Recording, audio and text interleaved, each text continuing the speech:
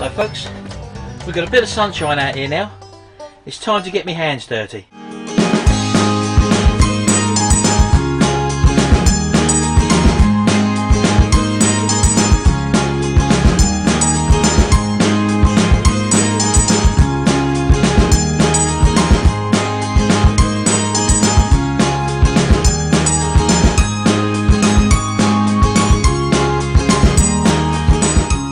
Right, let's just show you what I've been doing today. I've not had much time today, but I've just thought I'd get some seeds on the go, and also try and get some vegetables planted out in here. And let me also show you, since the last video I've done in the polytunnel, just show you how things have grown on in that short time. Let's have a look. Well, we haven't got any activity from the potatoes, I'm afraid, but I don't know whether you can see, but that actual rosemary bush is actually grown big style, and also the mint has started to really sprout out as well. The mixed salad is finally finding its way back to the surface again, as is the mixed herbs. I don't know if you can see them there. The shoots are just starting to come through there. There's that raspberry bush, which is again sprouting even bigger than it was before, and also the rhubarb is starting to take off now. And this is only in a very short time, but as I say, what I've actually done now, I've got some basil on the go. I've transferred my tomato seedlings, which were basically in a propagator tray on the windowsill, out to some bigger pots now. These are Gardener's Delight tomatoes, so I'm hoping for good things from them. And looking over here, what I'm planning to do is just to plant out some vegetables which can be planted apparently directly into the pots according to their instructions.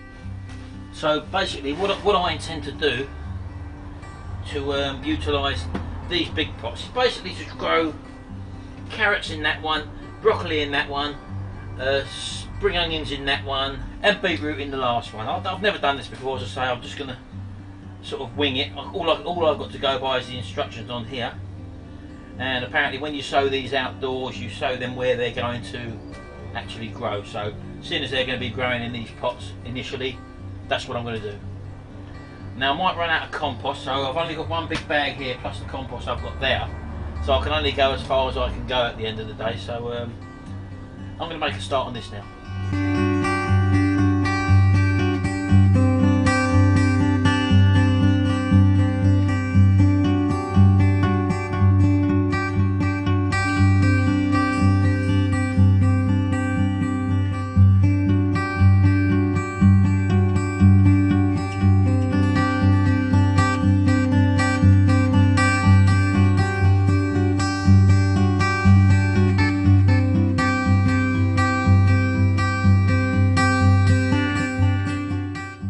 Right, okay, I think that'll be enough in there.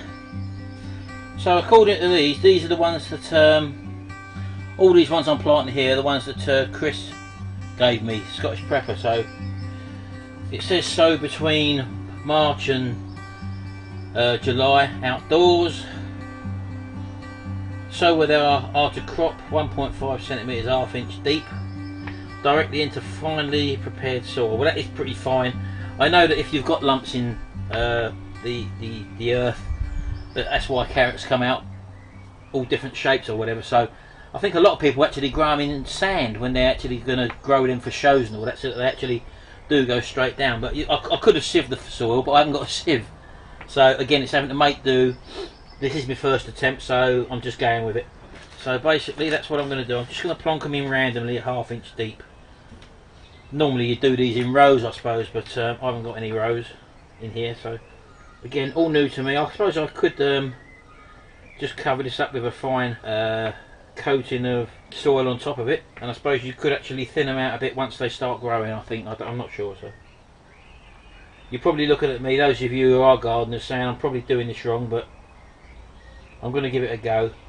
It's what I've got to work with, you see. I presume every one of these seeds is basically a carrot. So if I've got to thin them out afterwards and transplant some of them into another pot, well then that's what I'll do. So I'm not going to use all them seeds. Right, so I'll just sprinkle some soil on the top of that. I don't know whether you just saw what Barney's just got in.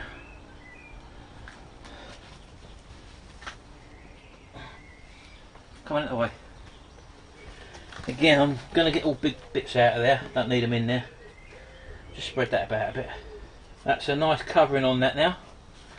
So technically speaking, I'm hoping that that is the carrots sown. It says here, seedlings usually appear within 14 to 21 days. Thinned by harvesting young carrots evenly from the row, allowing the remainder to grow on. Water well until plants are established. Regular sowings may be made every 3 weeks. Will ensure a continuous supply of young roots. So that's it. Well, I'm just going to carry on now. I'm going to continue doing the planting in exactly the same way what you've seen here for the remainders, for the broccoli, for the beetroots, and also for the spring onions.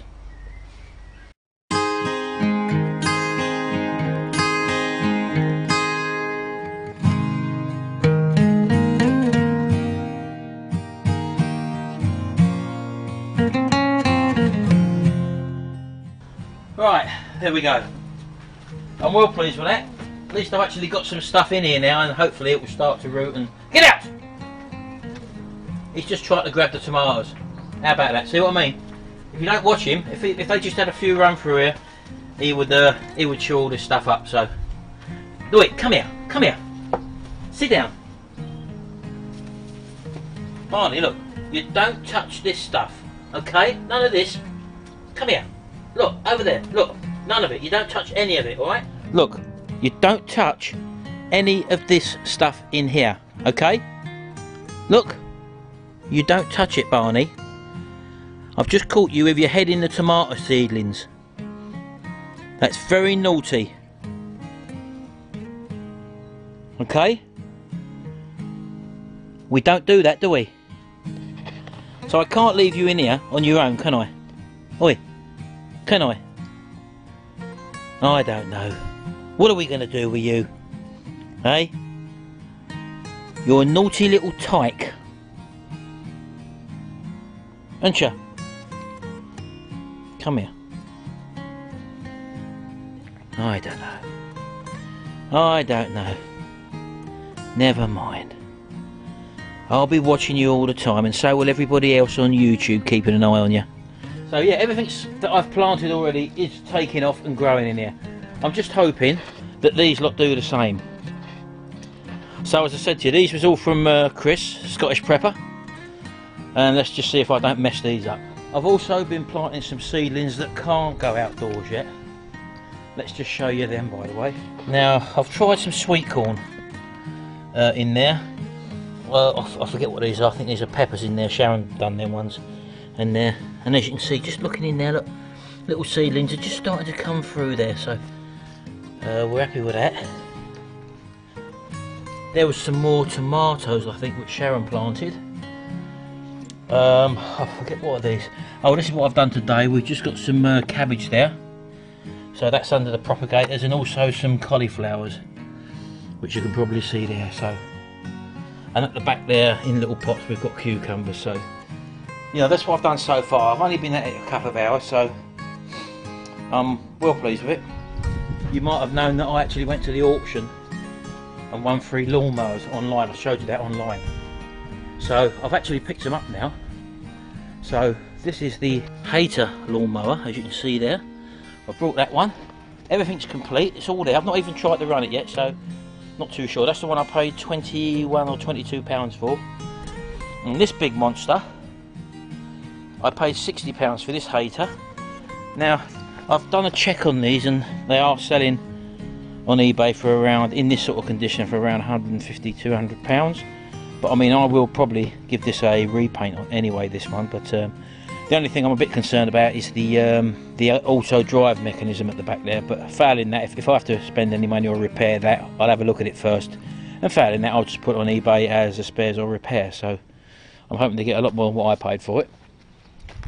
And the final one is this little mount field, again in pretty good condition. It's hasn't got a grass box with it, but the deck's solid, and I've not, as I say, run it yet, so everything else is there. So that's my little project. I've got loads to do.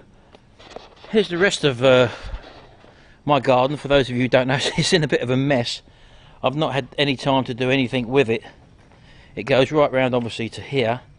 And again, that over there, I bought this at auction, this old pipe work, because I was hoping to make little sort of things that go over the plants to stop the birds nicking the seeds out when I plant them in the ground. So But yeah, like I say, still loads of work. This part of the garden just totally untouched. So this is just more of the same of what I've got to do and what I've got to deal with eventually.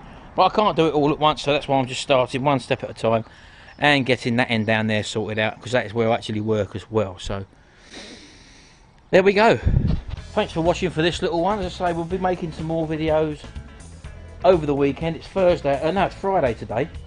So obviously the weekend's coming up. I think we're going to possibly be working on the Mini. I've got some work to do in the house as well. Sharon wants me to do some work inside the house, so I've got to do that. And possibly finishing off the groundwork over there, and also the decking. I want to get that all square and clear this area again, because as you can probably see here, I do have loads of lawnmowers got to be repaired, so that's what I'll be doing anyway. So stay tuned, and I'll see you again in the next video. Thanks for now, see you later.